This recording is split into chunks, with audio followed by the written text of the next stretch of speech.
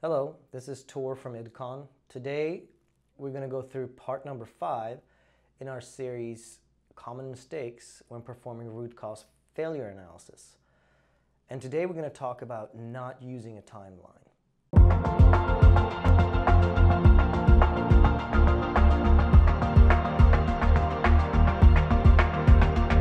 It's really important, in my opinion, to draw a timeline. Number one, it gives you a visual of what happened, the sequence of events. It gives you a visual, a very quick overview of what we know about the problem so far. It's very easy if we don't have a timeline to make kind of brain farts. For example, remember a hydraulic motor. We were investigating one of these days, and it was that the motor was starting to run slower. The speed of the motor was going down, and we were just investigating. And we found that there was a leak. But after some more investigation, we noticed that the leak actually happened after the motor started to slow down. And the whole team had worked quite hard on the premises that this leak was the actual cause of the slowdown, which it can't be since the leak developed after the slowdown started.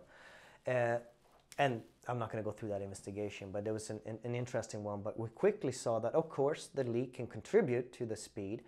At current state, however, it's definitely not the root cause since it happened after the actual failure or the problem, whatever you want to call it. As a friendly reminder, there are 4 previous parts to this series in common mistakes when doing root cause failure analysis, and they are listed down here in the description if you want to check those out. A good idea is to stay with the object to start.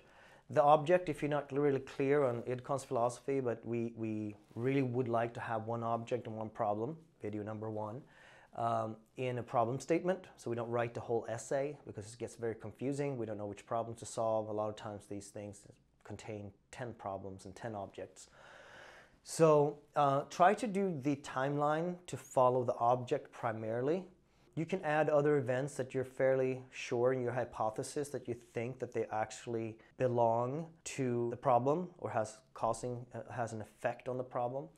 But if it gets cluttered and or you get too many of these going on, then what I suggest is that maybe draw several timelines. So you can draw the object timeline and then you can draw some other timelines. There's 2 purposes of that. 1, making it less cluttered. 2, to kind of use your creative thinking, help your creative thinking to think from different aspects. So typically we get stuck looking at the object and say, what happened to that object? But sometimes we need to jump out of that and think about other things.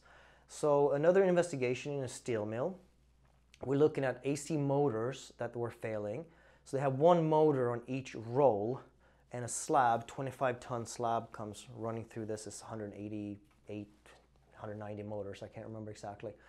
And some of these motors are failing. So now we looked at the motor, we picked one object and one problem, and start looking at that motor, and we see the slab coming over, we see the draw change, so forth and so forth. We kind of got stuck after a while because there were several motors that were failing, but we're trying to focus on one at a time and see if that applies to the rest of them. And what we did was we had several timelines just to kind of feed the creative part. So we said, okay, what did the operator do? So we have the motor timeline, which is our object, but then we said, operator, what's the operator doing during this time? What's actually happening? Let's follow the slab, the actual product, not the equipment, but the product. What happens with that, etc., etc. So gave us ideas of getting more information to the problem, but keeping the timeline separate. So that's another way of thinking of it. In that case, in the steel mill, motors failing, seems like, should we even do root causes on that anymore? Because it seems to be the seals of the wrong material seems to be super common because it's hot and dirty environment. So the seals keep failing, and that's what it was at the end of the day. So it's not necessarily related to the timelines that we're talking about, the parallel timelines as much. But it was a way to working with parallel timelines. Anyways, best of luck in your root causing.